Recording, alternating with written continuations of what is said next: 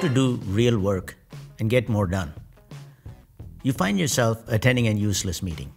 So you multitask to manage your overflowing email, and you get interrupted by an IM from your boss, who also happens to be sitting in another useless meeting, multitasking on his emails, and is responding to an IM to his boss, who wants to know some trivial piece of information right away. Today, we get inundated with information overload. Emails, attachments to read, links to check out, general company information, instant messages, Slack, wiki, meetings, presentations, people interrupting you for a quick question, and a whole lot more. How can you process all that information and build a good mental model to serve you? By the end of the day, we are exhausted, frustrated, and have no sense of purpose. Some catch up on real work after hours. That is unsustainable. Our personal lives reflect the same pattern. Another set of emails, incessant news, video options, and a whole slew of social media black holes. How do you solve this problem? First, let's establish some principles. The solution should be simple to implement. It doesn't have to be perfect. Awareness is a good start, so expect to iterate, and we should be able to see tangible results. Each person in your organization works approximately 40 hours a week, unless you work for Tesla, in which case you might be thinking 80 hours. Each person plays a different role with a set of responsibilities against which he or she is measured. If you're an engineer, you should have deep expertise in your field and build products. If you're a manager, you should manage people and their work. If you're a business analyst, you should have a great grasp of business and guide product development. If you're the CEO, you should guide your company to the future at a strategic level. If you're a customer experience designer, you should interact with customers and design great experiences. Each role will have unique needs for breadth and depth of knowledge. If each hour of your work is a block, how should you arrange 40 blocks in your week to fulfill your responsibilities optimally? For any role, you should have no more than 5 topics of focus, and the fewer is even better, because then your work is much more focused.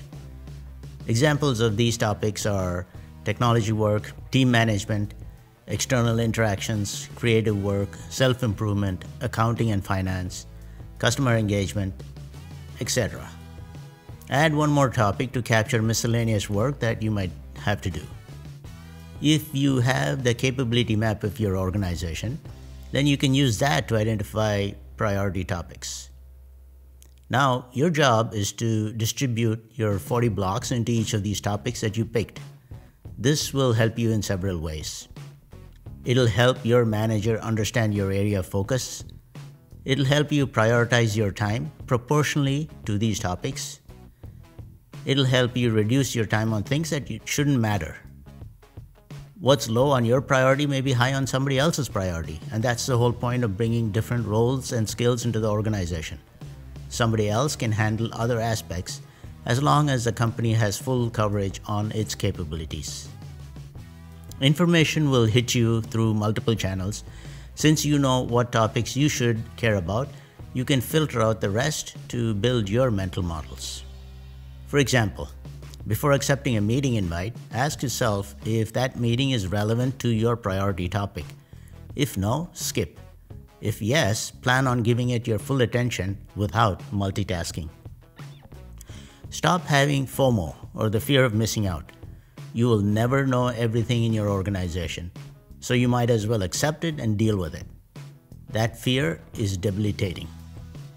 Simultaneously, you should also seek to eliminate, simplify, automate, or delegate work. The 6th miscellaneous topic should consume less than 5% of your time to deal with the non-priority items. Your ability to function effectively within your organization is a shared responsibility between yourself and your organization. While you must focus and prioritize on your part, the organization must create an environment in which you can do your part with the least amount of friction.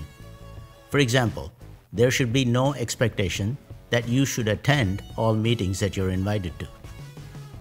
This topic of waste at work is important enough that it's been called out in many business journals such as McKinsey Quarterly and the Harvard Business Review. It's a real problem for knowledge workers today. The solution should not be that complicated once we have a clear grasp of what both the employee and the organization need to do. If you enjoyed watching this video, please consider subscribing.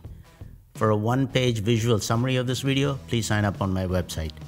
Thank you very much for giving me the motivation to do what I do.